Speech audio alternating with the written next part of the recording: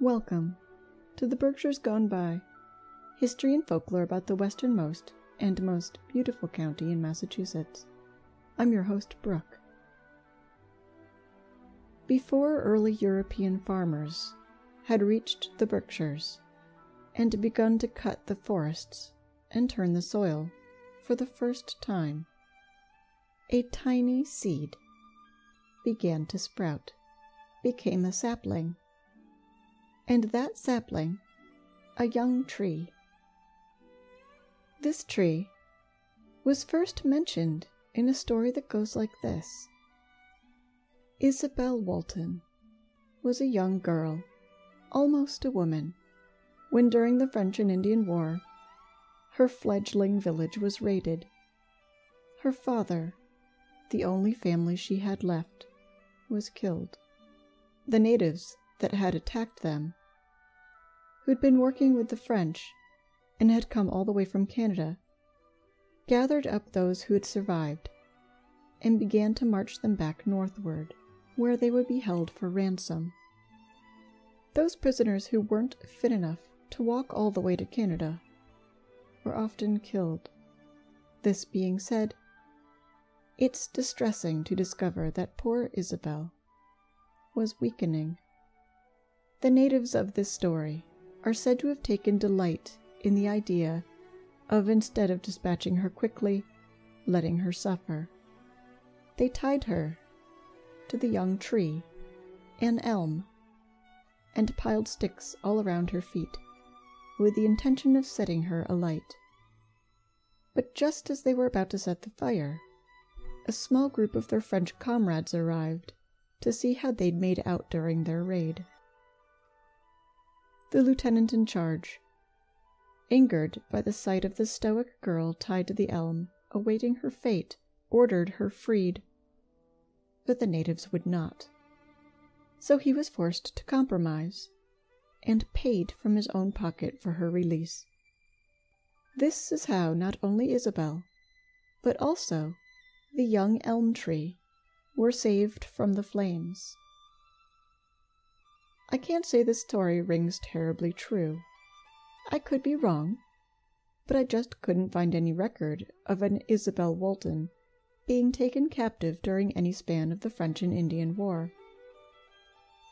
So, though this story may seem to be the earliest tale about the great Pittsfield elm, it may have been made up much later to add a little more interest to the massive tree. And of course, what proof do we have that this young sapling was indeed the same elm that would grow up to be the massive, famous Pittsfield elm? But of course, one of the fine wares we deal here at the Berkshires Gone By is legend, and so it's included. Godfrey Greylock states in his book, Taconic, The Romance and Beauty of the Hills, that she married her savior a short time later after reaching Canada, and that his name was Pierre Lanaudière, and that the descendants of the couple still possess a portrait of Isabel. He claims that this painting shows her with large blue eyes, bright blonde hair, and round rosy cheeks. The land that was known as Pontusac was purchased in 1738 by Colonel Jacob Wendell. He and two of his friends planned out parcels and sold those off to a group of settlers living in the town of Westfield, Massachusetts, in Hampden County. These settlers began to clear their plots of trees, but were forced to flee during the French and Indian War. After things settled down again, many of them returned and were finally able to begin farming. They were also able to construct real homes. In 1753, the town was incorporated with the name Pontusac Plantation. It became apparent that a village center was threatening to spontaneously form. But before that could happen, before the city streets were given the chance to evolve from cow paths, it was decided that Captain Charles Goodrich should be given the job of mapping out the future roads of the village. So he gathered his surveying tools and marched into the woods. Trees were coming down quickly in the area. To make a living as a farmer, one needs fields. and they were set on creating them as quickly as possible. But the spot decided to be the town center was yet untouched. It was there that Charles found a great elm, and used this towering mass as a focal point for his map. This tree was strangely tall, even when compared to other elms in the area, and from this tree were drawn the compass roads of north, east, south, and west streets. And as he ventured further away to lay the way for other streets, he could see its great height from afar, and use it to situate himself. As he mapped, and the roads were finalized, men with axes moved in to clear the way. One of those men raised an axe against the great elm, and struck it twice, before Charles was able to reach him and tell him to stop. He still needed the tree, and had frankly grown rather fond of it. He told all the axemen that cutting the great elm was not an option. He even decided to divert the intersection around the tree to spare it. This diversion evolved into a park or green. Parks and greens were important places in a colonial town. These were places where business could be done, where people would sometimes meet for the buying and selling of goods, and where meetings could be held if the crowd were too big to fit in the local meeting house, or if the weather were too hot to sit inside a stifling building. Meetings would sometimes be held under the shade of the trees in the green. A meeting house was constructed overlooking the park, and the name of the town was changed to Pittsfield in honor of William Pitt, a French and Indian War and Revolutionary War hero. With the progress of time, the great elm was witness to the expansion of industry, from farming to mills. And the great elm wasn't, of course, the only tree, or elm, on the lot, but it was by far the biggest. Its trunk towered into the air like a great column, and from it split two larger branches of almost equal size. From those sprang thinner limbs, which sprouted the long oval leaves iconic of an elm, and the tree was scarred, as sometime in the past it had been struck by lightning. Over the years, other trees would be removed from the park, but not the elm. It had taken hold of many of the locals, who thought it to be the pride of the town, and would stop to ponder its great height and majesty while going about their daily routines. It was in fact so big that it was beginning to become a tourist attraction. As the town grew, it was decided that a larger meeting house was needed. This put the great elm in harm's way. Because of its location at the center of the town, many of the people thought that the center of town was where the meeting house should be. The corners around the park were already taken up, but not the park itself. So the idea was that the elm should come down, and that park should instead be the home of the new meeting house. But this idea was considered so outrageous by so many locals, and created such an outcry, that the plan was abandoned, and room was instead made a short distance away for the building, though the construction materials did spend a long period of time piled around the tree. Even then, the elm still wasn't safe, for the park that the elm stood in was a park in title only, and not officially protected from development. When again the tree was targeted to make way for another building, a townswoman named Lucretia Williams is said to have physically thrown herself in front of an axeman hired to remove the elm, and refused to budge until the men promised to leave the tree alone. A short while later, she argued with the planners of the project and convinced them to take a section of her nearby estate in exchange for the official preservation of the park and its mighty elm. The men relented.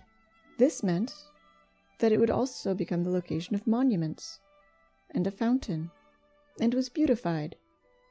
This created another problem, though, as people looking to come and sit in the park, or attend a meeting in the meeting house nearby, or would often be in need of a place to tie up a horse. With the booming population, there simply weren't enough hitching posts in town. So, people began to tie their horses to trees in the park. This also included, of course, the elm. But the elm had no lower branches, none reachable by a mere human anyway, and soon fell victim to carriage and coach drivers, who would instead drive metal spikes into the trunk to tie their horses to. Bored horses would chew the bark to pass the time, and frustrated animals would sometimes yank the spikes out, leaving large open wounds in the elm, a prime location for insect infestation. This time, Edward Newton came to the rescue. A relative by marriage to Lucretia Williams, he had large stones set encircling the elm, preventing carriages from being able to get close enough to tie up horses.